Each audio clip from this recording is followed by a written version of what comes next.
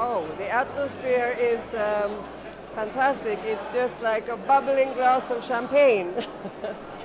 Everyone is excited and waiting for the lovely ceremony to take place. And since finally summer is here, you know, the Swedes, we just open up like flowers. I think it's wonderful that there are two women, of course, because I work with women's health.